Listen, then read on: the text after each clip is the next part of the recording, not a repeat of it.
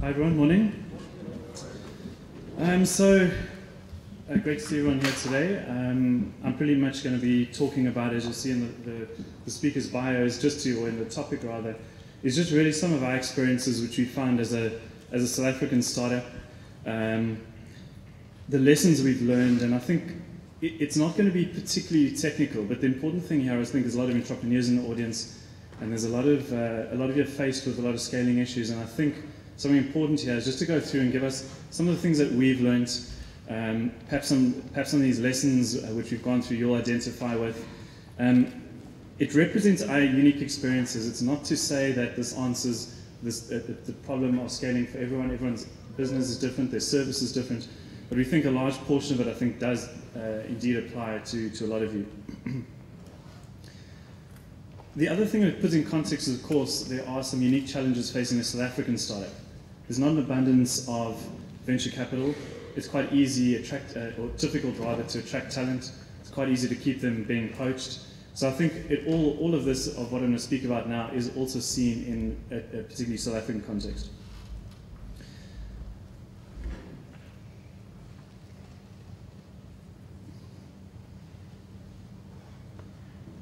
So just giving a bit of an introduction into who To Go is. We are a mobile social network. We're an application, not a Mobi site. We build applications for feature phones principally.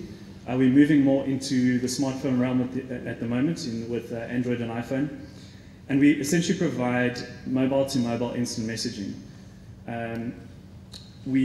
So this incorporates private messaging, one-to-one messaging, as well as chat rooms, photo sharing, sharing of friends' contacts. We also do match-ups with users so users can communicate with one another. The big benefit here is the reduction of cost, and we particularly appeal to an African market. So we're looking at the emerging market, African market, and building apps for improving communication for these users. So our principal platform is, of course, feature phones. For those of you who might have forgotten what feature phones are, these are your older Nokias, your older Samsungs, low amount of memory, small screen, low resolution on the handset, often 2G connectivity, and this provides a very difficult development environment for us. You need to cater for a wide amount of phones. There are intense resource constraints on the handset, as you can imagine, in order to keep the cost low. There's poor quality networks that these phones will typically connect to. So there's a wide array of challenges on the handset development. I'm going to be speaking largely about the server portion of scaling, but this just sets the tone sort of for the industry in which we operate. This is showing To Go running on a feature phone, and here's our new Android version, which is about to be launched in the next couple of weeks. So we're particularly proud about that. I know we've got a lot of our developers at the back are pretty red eyes and so on. They've been working quite a bit lately on getting this out in time. So as a company, we focus on Africa. We have more than 10 million active users, principally in South Africa and Nigeria. We've had a huge amount of growth in Nigeria over the last 18 months. 9 million users, as you can see there, Nigeria, 1.5 in South Africa, smaller amounts in Kenya, but pretty much we're represented in every country, but the continent represents our target market. All of the efforts that we put into the company go towards dealing particularly with the difficulties faced on the continent. So this graph just shows pretty much just puts things into perspective. The company was founded in 2007, and as you can see with many graphs you'll see of social networks, the ramp up is enormous.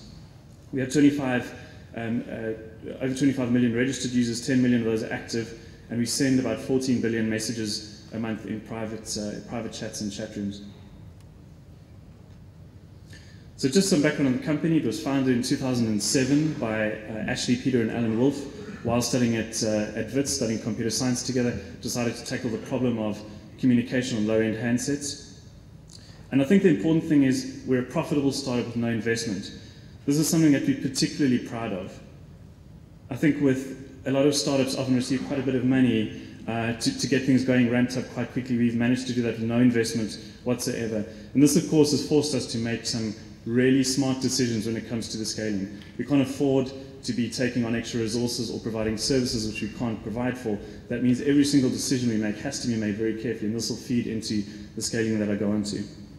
We're just 17 employees. We're based in Cape Town, just to give a sense of who the team is. Here's a couple of the guys. This was at one of the recent launches. You'll see them in the audience today. But let's get into some of the dirty details of scaling from our perspective. So why is scaling difficult for social networks is might not, scaling is sometimes means different things inside different organizations. But just to give an example, something we deal with at the moment, we have about 800 logins per second. Now that doesn't sound, it's not a massive amount, but the problem is that each of those users has 100 users on their contact list. When a user logs in, that contact list has to appear on the phone. It has to, for each of those contacts on the list, it needs to pull a certain amount of information. It needs to pull a name, it needs to pull a status, it needs to pull a profile picture. There's a whole lot of parameters. So of course, suddenly your 800 logins per second is multiplied by 100 in terms of how many objects you need to fetch. Each object might have three parameters or 3 attributes to that. Suddenly you're dealing with 240,000 per second. Each additional user added to the network will be adding up to 100 friends. And of course, as you add extra features to the network, you might be adding another parameter to the users or another attribute to the user object. That of course now scales across your entire network, and you very quickly increase the amount it fetches. It puts enormous load on your networking infrastructure, on your caching, on your databases, and so on. So that's the reason for social networks, because of that social graph, causes the scaling to be such an intense problem in social networks. So what does scaling mean to us as a company? Well, it means servicing growing user demand. And that means, when I talk about servicing there, I mean providing a service that is responsive and the quality should not be affected by the load. That means that when the service that the user gets in the quiet periods should match that which you receive under extreme load. And it's about servicing that demand. We don't want slow response at peak, and that is essentially what scaling is all about to us. And the way to do that is pretty much in 2 ways. The one is to removing your bottlenecks. That is about increasing your efficiency. And the second thing is expanding the service capacity to cater for growing demand. The balancing of these two is quite important, of course, in providing an overall approach to scaling. The important thing that needs to be added here about servicing that growing user demand is, of course, to do this at the right time. And I know a few of us have heard this quite a bit before, but the problem with scaling too early is that your development is slow because you're concentrating on too many things that might perhaps are not contributing to solving a scaling problem. You're buying additional servers which you don't need, you're deploying services which require increasing administration, system administration, and for that reason, don't scale too early, scale at exactly the right time. The other side of that, of course, is scaling too late. Customers, fail whales, that sort of thing. We've all seen this happen before. And so the important thing here, the critical thing, especially for a startup with limited resources, where you can't just expand your capacity indefinitely, is to do this at the right time. Take note of things when things are going wrong, measure your network, have parameters and measurements so that you can see exactly how the performance of things and be able to anticipate that and scale out the provision of services in accordance with the demand. The other thing there is, one of the important notes in terms of scaling is a lean approach to production. This deserves a talk all on its own, really, but I think the view on lean really takes its roots from the production environment or the manufacturing environment. And the point here is that any effort expended that does not improve value to your customer is wasteful. That's the only reason to do anything in terms of scaling. It's not for fun, it's not because it's interesting, it's only to increase the value to your customer. Now the thing here is that this all depends because we're in different industries. To some, a customer might be an end user. To others, it might be perhaps an internal department which you're looking to provide increased capacity to. But the important thing here, which we like to do, is every time we're discussing something, any capacity increase always needs to take into account, are we doing this for the customer? Is this improving things to the customer? Is it improving things to our internal team? So that takes, there's a few dimensions to improving this value. So that can be, exactly as I said, asking the question, how is my time spent? Is what I'm doing at the moment important? Is it critical? Does it improve the value to the customer? In terms of optimizing teams, this is about improving operations, about its configuration of the services. It's optimizing the flow. it's the order of work we do in the company. How exactly are we ordering our work correctly, that things are happening at the right time? And then, of course, the arrangement of teams. How are teams arranged? How do they talk to one another? How are they configured? Are the right people working together with the right people? Are they being communicated to adequately? Do they understand the parameters of their problem? But with Lean, of course, the ultimate objective is in reducing waste. And for those of you who would have read up on a Lean approach in, as I say, classical manufacturing environments, it's all about reducing waste in anything you do. Don't deploy unnecessary services. Don't employ or don't suddenly find there might be a tendency to want to implement a new framework, the latest language. Let's overhaul our database. Let's all do it from scratch. It might be wasteful. It's not contributing to increasing value for the customer. So when we talk about scaling, how do we see it? Well, we see it in two respects, really. It's about scaling the technology, which is maybe the most obvious one, and others, of course, scaling your teams. So I've covered this already, but scaling the technology is the ability to accommodate the growing volume of requests from the users. But in terms of teams, it's about growing a talented team that can really solve the hard problems, because that's all it is about, solving the really hard problems. And I think it's a maxim which we've probably all heard before: your first 20 hires are the most important. You need to make sure that every member of that team is completely committed, has the capability and has the capacity to grow. So let's look at some approaches to scaling. And I think one of the things is there's some important aspects to consider here. Again, the only important consideration is your customer. The second thing is understand the problem. In terms of technology, understand the whole stack, from your network to your application, to the server, to the components of it. Understand that full production line, so that you know when you're faced with a problem, you can identify quite quickly, and you can get to that root cause to find exactly where you need to be applying your efforts. And then, of course, there's the concept of scaling up versus scaling out. Scaling up, in a simple analogy, would be to buy a better server, more RAM, faster processor, spend more money. The other might be to scale out, and that would be to buy more servers, to cluster them, to put them in farms, to distribute services across multiple. And as we see it in technology, for a startup, it's important to scale out, not up. You typically have financial constraints, and it's more important here to deploy more low-cost servers than increasing, obviously, the capacity capacity of each individual server.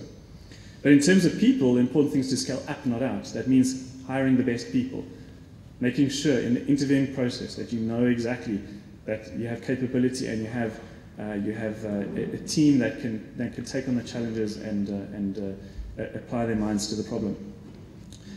It's better to be hiring people, you know, that are that can solve. It's better to hire one person who can take on that problem rather than sort of, you know, hiring 20, 30 people and just throwing numbers at the problem.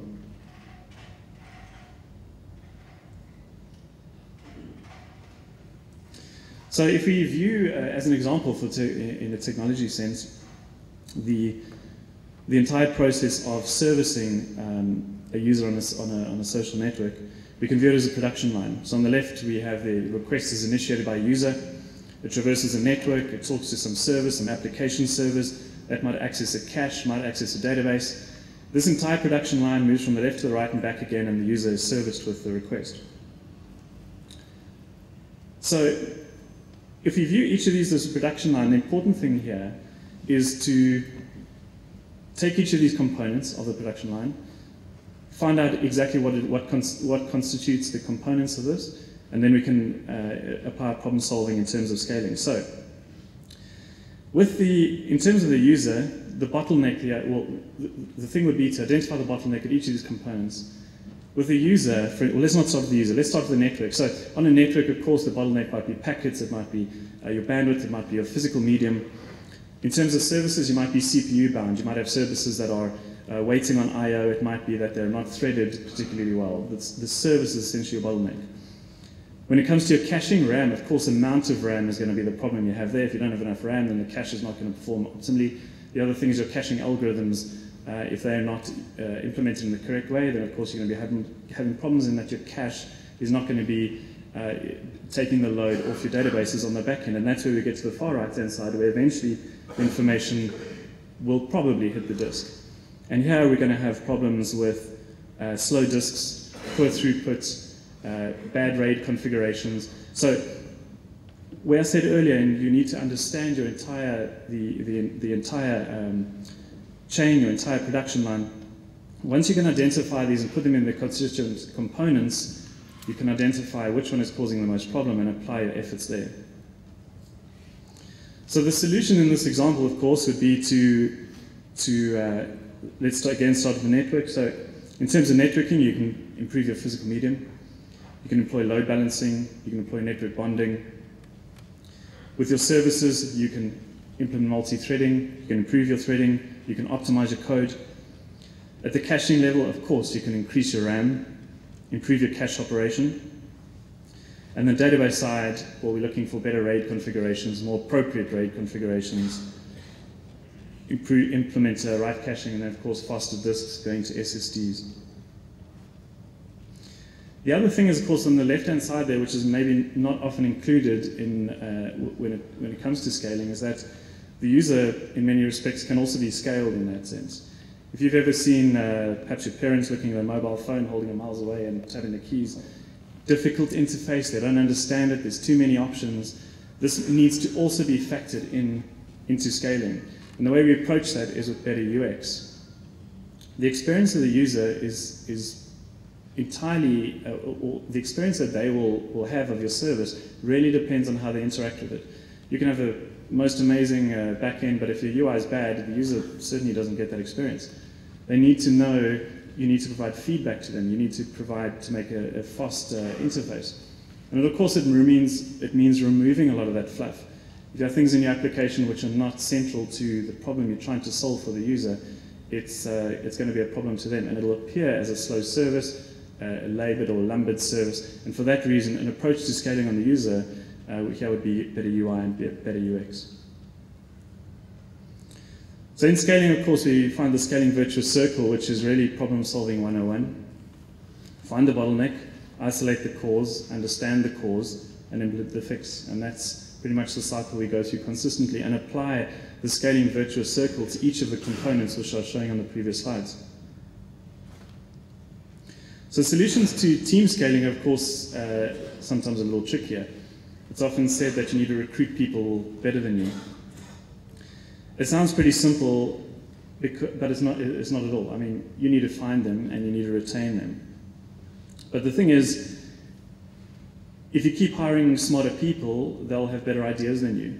So you always want to be doing that, and the only way to be scaling the business up is to be employing people who are going to solve that problem quicker than you can, and you can go on and find new problems and scale the team accordingly. For a startup, again, you want to scale up, not out. You have limited resources. You're not able to employ 50 people at once, so you need to make sure you identify the right people. In terms of the team, you need to share knowledge quickly. What we really try to do is facilitate the transfer of knowledge. It's something that we're looking at and improving as we go along, but if everyone has access to that information, if there's no hindrance to that, people can get on with their jobs and they can really grow into the role. They can scale themselves into the role and do their work a lot more effectively. Important here is throw people in the deep end, because I think the best ones will swim. If you give them the hardest task, they might feel absolutely not able or up to it, they need more time. If you have the right people, they'll take on that challenge and do well. Another thing here is be open to being wrong. Don't take the default stance, it's not my code, it's the handset, it's the network, it's someone else's thing, it's not. Be open to being wrong, be humble about it. If someone comes to you with a problem, think about it, consider it, take it on. Don't necessarily have an attitude which was maybe quite defensive. The other thing there, of course, is if you are hiring people that are better than you, then you're going to be wrong more and more often. So this is sort of some of the sharing which we'll do, try to facilitate some of the sessions. Just a quick pick there. So the lessons learned really for us. What we've learned is do the difficult things. It sounds obvious, but easy things are done easily. Everyone's doing easy things. Only do the things that are difficult. Be lean in everything you do. When I was talking about lean earlier, this needs to apply to when it comes to scaling, when it comes to your teams, when it comes to the way that you run the business. Focus on the bottlenecks first. If you're spending time on things which aren't broken, then you're not adding any value. As I said before, Every effort needs to be expended in the increase of value to your customer. And the important thing here, I think, is to just remember that, before getting maybe religious about the type of language you use, the type of network you use, how the application should be structured, everything has kinks at scale, and that's the important thing. To go in many respects is not, we don't switch out the database when the next newfangled thing comes along. It's Java, it's MySQL, it's Memcache. That's really what we run on. And, opinions come up from time to time, perhaps you should change this and that out. It doesn't matter, everything will have kinks at scale. It really doesn't matter. Whatever you put in there, whatever newfangled thing, you're going to have a problem. The thing is to understand your problem and not be tempted maybe to change things out for the next new thing. Importantly here, though, is high leverage activities. In everything you do, ask yourself, is what I'm doing at the moment going to have a large effect on the service that we provide?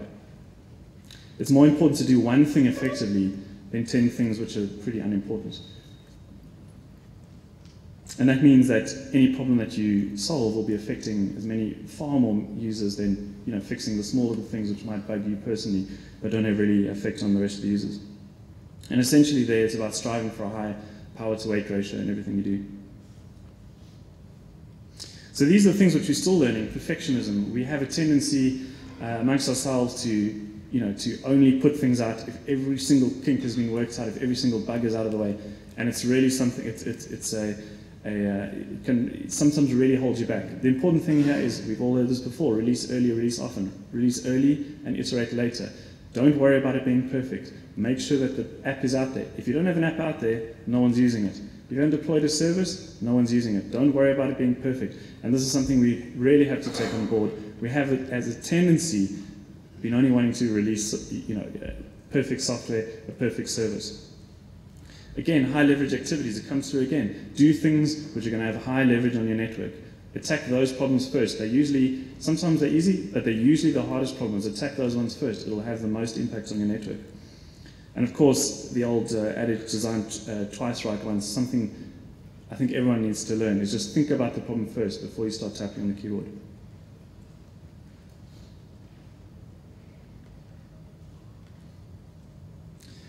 I think that the one other thing is just perhaps be a little bit more risky. One thing that we've definitely learned is just be a little bit more risk averse. Don't worry too much about what the outcomes might be. Put something out there, test it, see what the result is. And I think this is something else which is quite important about a lean approach to things, is put something out, be a little less risk averse. Make sure you can measure it when you deploy it. If you can measure it, then you know the response. If the users like it, it's something good. If you deploy a new monitoring service, a new caching service, make sure you can measure it. When you put it out there, you can immediately get feedback and determine exactly whether your efforts are worth it. So yes, I think that's it. That's pretty much what we're still learning. If anyone's got any questions.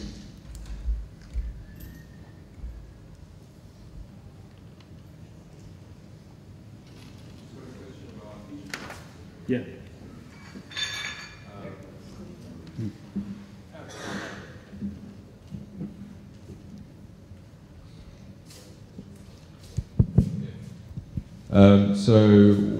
What languages are you using on these little Nokias and things? So it's all Java, J2Me on the handset, yeah. And then how do you download? The application, wap.togo.im. Okay, and these little phones can get it? They absolutely can, yeah. Okay, and they don't need to support JavaScript? No. Cool. So what happens is we pretty much build for in total, feature phones will, the number of phones we support is perhaps more than 800. This is all possible combinations of Nokias, of Samsungs, and you go to the web page, you download it, it's configured for your phone based on the characteristics, the resolution, the keyboard, the capabilities of the phone, and this is another thing which is difficult to do. You've got to cater for so many phones. It's not just for an iPhone. Millions of combinations, runs a Java application, connects to our services, and provides the messaging. Yeah, that's quite amazing. Do you have like a lot of test phones? We have a huge safe, which seems funny to be storing phones that are 4 or 5 years old. But the thing is, when someone tells you in Nigeria that a phone doesn't work, you've got to have it on stock. You've got to get it out, give it to QA guys, load the app on, see what it does. There's some pretty bad JVMs out there, and you've got to cater for every kind of, poor feature phone. Yeah. Any more questions?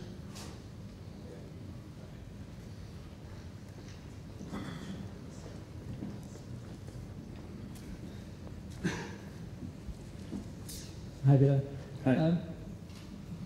2007, the Mixit was quite big. How did why did 2Go come about? What's the difference? So the difference at the time was, well, just to give the history, Ashley and Alan were at Varsity, and they were, they were experimenting with phones. They created an application that allowed students to share timetables and where the next tut was, because they didn't know where they had to be next. And they saw from that pretty much people wanted to message each other. And this was independent of Mixit, really. Friends were starting to download it, then this entire CS class was using it, sharing timetable information, where the tut was, in a forum base. And they said, well, look, let's approach this properly. Let's approach it as an app that seems people want to message. Costs of SMS were particularly high at the time, not a very nice interface either. So let's make an application and give people messaging over data. What drove your growth in Nigeria, do you think? We did a little bit of promotion in Nigeria at the time. We looked at the continents and said, look, where's the growth happening? To set this in context, Africa is, the cell phone penetration rate is pretty low. There's full saturation in Europe, in North America, in South Africa, indeed there is as well. The growth was massive, and we looked at the continents and said, look, feature phones are not going to be around forever. They're certainly not in Europe and North America.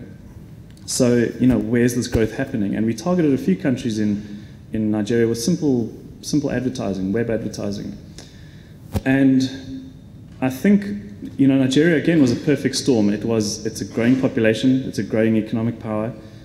Cell phone penetration was reasonably high, not too high, but growing at a massive rate, far faster than the rest of its neighbors. And I think in any of our, we've found the Nigerian user base is very gregarious. I mean, they really want to get out there and talk to people. They want to meet new people. So we looked at Nigeria, and there was Kenya and Ghana as well. And we said, look, let's really understand the country. Let's understand what the users want. We facilitated a chat room environment that allowed, that was personal to Nigeria. When you logged in as a Nigerian user, you get a list of the provinces, you get a list of the universities in your area. So people could sort of congregate in chat rooms that were very specific. It wasn't, like downloading an app and it doesn't have any relevance to you. It's not even in your language. So we focused a lot of effort on making sure that we provided an environment when you got into the application that was particular to Nigerians, or Ghanaians, or Kenyans, or South Africans indeed. And I think that was it, because the service felt familiar when they got into it. And I think that was what I was speaking about when it came to the UI on the handset. You can build this amazing backend, and if the user logs in and just sees it means nothing to them, it's difficult to navigate, it's got too much junk in the app, they're never going to use it. So your efforts were for naught. Hi, sorry, just with regards to your previous slide, you had one point on perfectionism and another point on design twice, write once. Yes. I was just wondering how those two are related with regards to perfectionism. You want to get something out and you want it to reach the user and to work, and then you also want to kind of design things properly and design it twice and then write it once and deploy it. Well, I think probably the thing there, the way they're related, is that it could be seen that designing twice, writing once is perfectionism, but the problem is you'll always find that if you think the problem out well beforehand, it saves you 10 times on the implementation. When you haven't thought that implementation through, you have a problem. You suddenly find a weird corner case that means you have to change everything, all the notions you've had for development up until that time. So I think the reluctance to get too attached to the perfectionism would come through in the designing as well. So that would be to look at it and say, right, do we really need this feature? Is it absolutely essential that this goes in at this time? Let's design it with a view to actually getting it executed. And when you do that, it cuts down your development time, and it means that when you do finally deploy it, you're able to do so quicker. It might not have every bell and whistle in there, but at least you've got it out there, and you get the time saving as well with designing twice.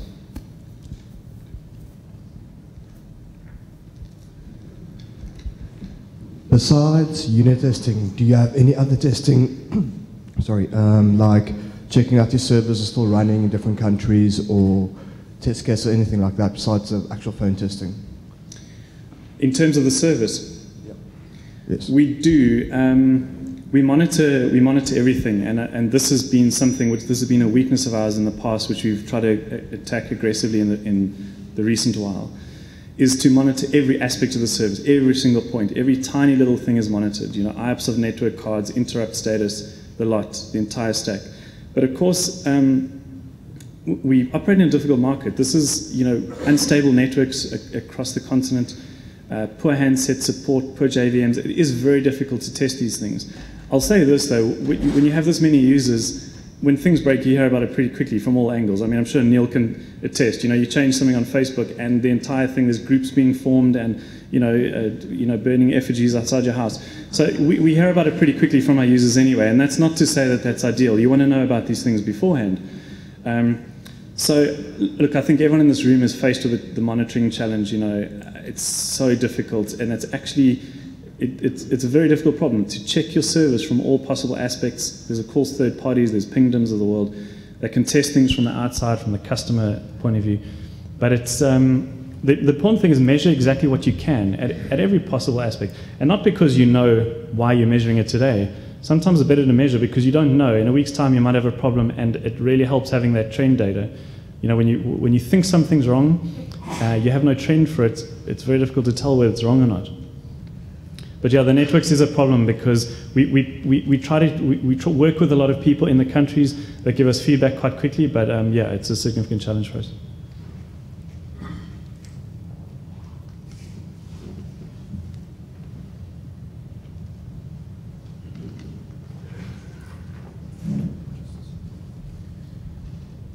Hi Peter, you guys have a pretty strong footprint in Africa, which I think is different from most startups. Yep. I'd like to hear what you guys had to do specifically to scale in Africa. Like, did you have to build a send bulk message for Nigeria, like, or the spam button? How did you guys, any design decisions or things you had to do to scale specifically in a darker infrastructure that may not have the same uptime we enjoy? Well, I mean, the general answer, I suppose, is, you know, when it comes to the application, we don't spam users. We don't spam users. We don't send out SMSs and say, hey, do you know about this new service? Everything is user generated. We've never gone ahead and just, you know, marketed a blanket amount of people and you know, in order to pick up users. In doing that, the important thing is to understand the nature of a social network. It's social. You want your friends on that network. Either that, or you want to meet new friends of the network who might be, you know, you get into the dating aspects of things where they might have certain interests, or you want to talk to people with looking for the same thing maybe. The important thing there is build it into your app. It must be immediately obvious how to invite your friends. It must not be difficult. You mustn't have to think about it. We pay for the SMSs on the user's behalf. They don't pay for the invite. We do that. We've built that into the cost of the network. We've made sure that it's easy for people to invite each other. If someone wants to invite 50 friends, then let them. You don't want to make them pay for those SMSs. It comes at a significant cost for us, but it ensures the quality of the network. So the thing there was to understand the virality of the social network and build that virality into the app. If you're not doing that, then you're not going to have it working. So, I mean, that takes care of it from the user side. I think your question was around some of the working. It's a bit harder there. I mean, look, our infrastructure is all hosted in South Africa. There are significant problems that might be obvious to say, well, look, put a data center perhaps in Nigeria. The majority of your users are there. The problem is with the data being so hot, you can't distribute that easily. It might be fine on a feed basis, but on a messaging basis, the data is so hot, to replicate it between two sites is extremely difficult. And then, of course, the next thing might be to say, well, look, move your infrastructure there. The problem is, you know, you move it wherever the next country pops up, you know, might be Vietnam or Indonesia or something. So, We're just going to take one last question and then take a I'll say one break. thing on that note is as what I found is as South Africans, we're quite resilient by nature. I think we've grown up in quite a crazy environment where you expect things, electricity to go out next week or this to fail. And I think it's actually built into us the way we built our systems. We don't take anything for granted. We anticipate that there might be additional problems, which is why there's so many international recruiters here. So you mentioned localization in terms of networking. What you didn't mention is language localization, and I noticed that South Africa, Kenya, and Nigeria are all English-speaking countries. Correct. Well, so-called English-speaking countries. Yes. But nevertheless, most people there aren't actually speaking English as their first language. No, they're not. And so, would you consider language localization in Swahili and Lingala, and also French and Portuguese? Yes. Okay, so the very interesting thing to this is what we did in the beginning was when we signed up users, we actually asked them to nominate their language, and we have localization built in. If you register on a certain country, we understand the provinces, we understand the languages. The tricky bit is try to get someone to nominate something other than English. It's actually surprisingly difficult. And I think this comes from the belief that when you're registering users and you ask them for their language, they believe that the app will suddenly transform into, whatever it might be, Swahili or French or Portuguese. And no matter how we phrase that question, what is your home language? What language do you like the most? It'll come up as English, always. I mean, Nigeria has 23 different languages, I think. South Africa, we have the same thing. We have a very tiny proportion of users will actually nominate something other than English. Now, the only difference I think there is that this applies to Anglophile countries. However, if you're talking about expanding to South America, you're not going to get very far with English only. The tricky thing is that we've had enough problems just with English-speaking users, and we certainly would like to localize, and we do indeed plan to localize for, on the continent, French and Portuguese is incredibly important. But, it's like bits at a time. Things are pretty big just with English. Cool. Thanks for the questions, guys. And thanks, Peter.